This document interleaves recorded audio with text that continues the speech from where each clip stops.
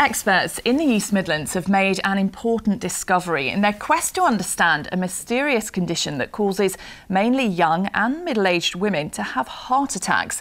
SCAD, as it's known, is something that's stumped many in the medical profession for years. Bex Breslin from Leicestershire inspired the UK's first major research project led from Leicester. For the first time, it's now revealed a genetic risk factor linked to the heart attacks.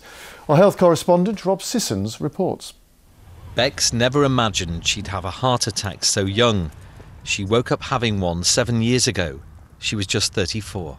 I just felt awful, and when I tried to sort of sit up, I really struggled to get up. It was like someone was pushing me down into the bed. Beck's story is similar to hundreds of others. What they have in common is that their heart attacks are linked to something called SCAD, spontaneous coronary artery dissection, which affects blood flow to the heart.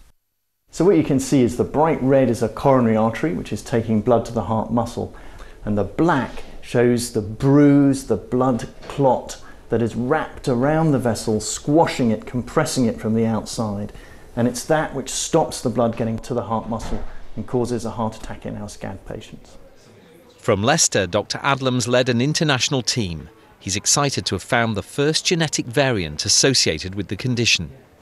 It's a gene which we call it a common variant, so it's more of a risk factor. Doesn't mean that the disease runs necessarily in families, but it provides us with some really exciting and important insights into the underlying processes that may be causing SCAD.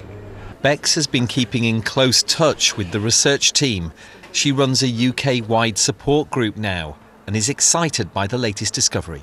It is a piece of the puzzle, and it feels like the research has been moving at such a rate to find out this information so quickly, really. I think, we can all be impatient and we want to understand it, but it takes a long time to understand any health condition.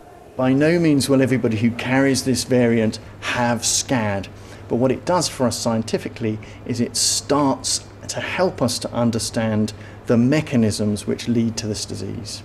The work here in Leicester goes on, and so does Beck's mission to find answers. Rob Sissons, BBC East Midlands Today, Leicestershire.